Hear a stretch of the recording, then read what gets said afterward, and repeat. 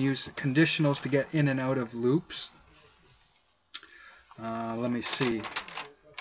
3, number 4.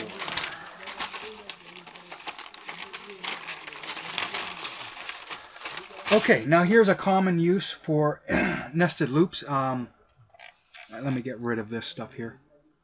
So one of the common uses that you can use a nested loop for is when you think of a grid.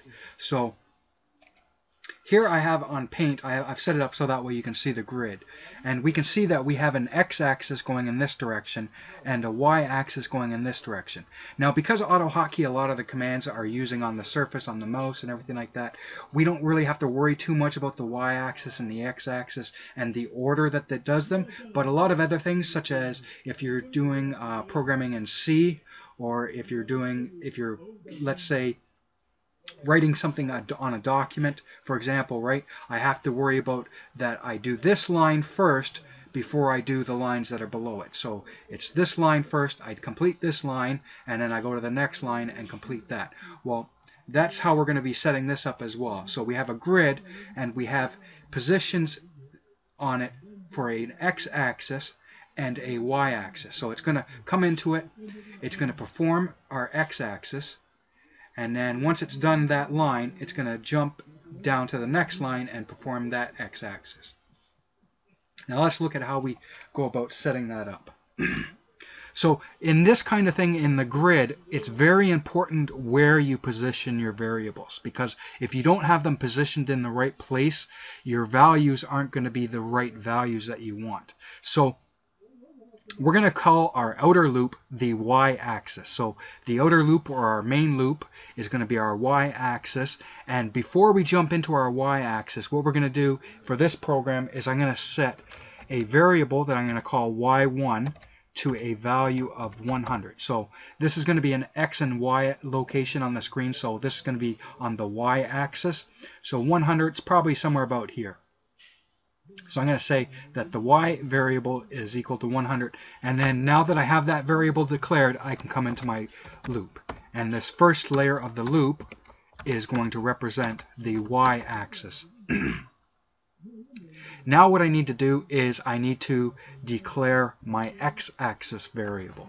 And the reason why it's important that I put my x-axis variable right here is because each time after it's done this, it's going to go into another loop, and each time it's gone through however many times I set it to loop. So if I set it to run through 10 times, each time it finishes, so as I'm looping through, it'll start here and then move to there and then move to there and then move to there and then move to there and then move to there. And then once it's done that loop, it's going to go down to the next line, but I need to reset that x variable back to this beginning position again. Right? So that's very important where I put the value for that x location, because once it's done going across here and then goes down to the next line, I want it to be back over here again to do it again and then do it again. So I'm going to put it right here, right before it goes into another loop, and I'm going to set the x location to 50.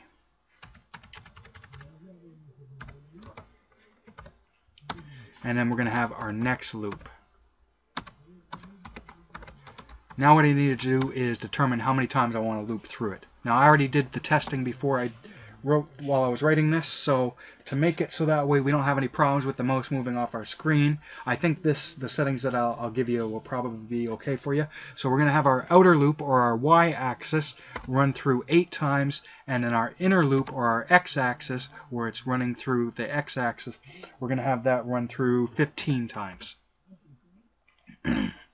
So it'll go 15 spaces in this direction, drop down, and it'll end up dropping down 8 times. Now that we have that out of the way, what we're going to do is we're going to use the mouse move command. We're not going to use clicks, so that way you don't have to worry about clicks clicking something you don't want it to. So we're just going to use mouse move, so that way we can actually see what's going on.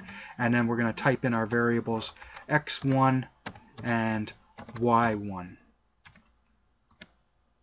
And do I need a speed? I think if I change the speed, it'll be too slow. So I'm going to leave it like that. So now that we've done, so it's going to come into this loop, and the first time it's going to move our mouse to the current location of x1, So this is our x-axis, and y one, which is this one right here. It's going to move to that, so let's say it's right here. And then immediately after it's moved there, what we're going to do is we're going to take that x variable and we're going to move it to the next position. So let's say we moved it to this grid right here. The next position over, we're going to move it that many pixels over to go there. And then again and again. So for our example, what we're going to do is we're going to take our x1 variable and we're going to add 50 to its current value.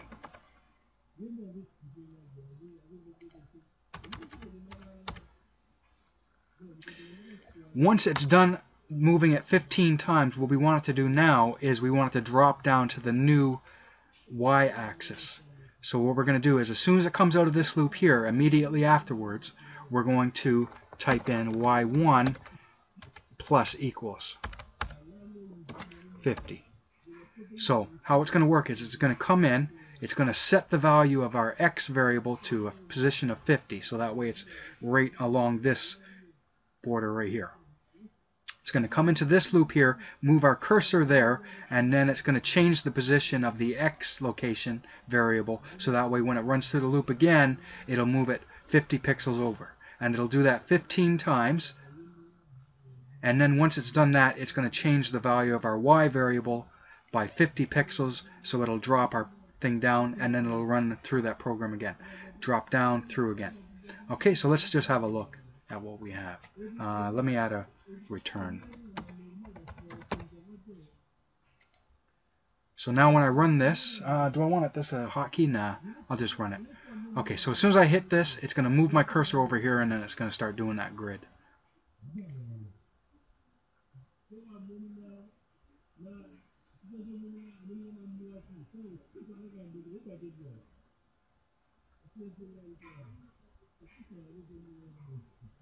Okay, and there we go.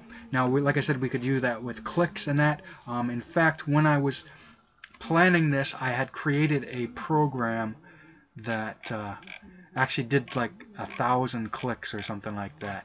But I created a grid pretty much about the same size as this, and it went through each grid and clicked in each position.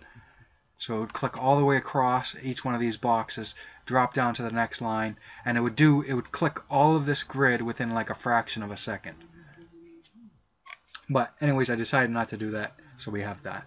So there's how we can do grid with an x and a y axis. And inside of here, what we can do is we can set conditions. So we can say if the value of, let's say, if x1 does not equal 100. So if x1 does not equal 100, then we're going to add to it. So this time we're going to exclude when x1 equals 100. And we can also do it only when x1 equals that, or so on and so forth. So we can set conditions inside of here. Like we can create a variable here that we'll call this variable rows, and then each time it runs through this, we'll say rows plus plus, right? And then we can have a condition that says if rows equals this, or if it does not equal that, then only then do you click, or only then do you not click. But anyways, that's how we can use that as a grid.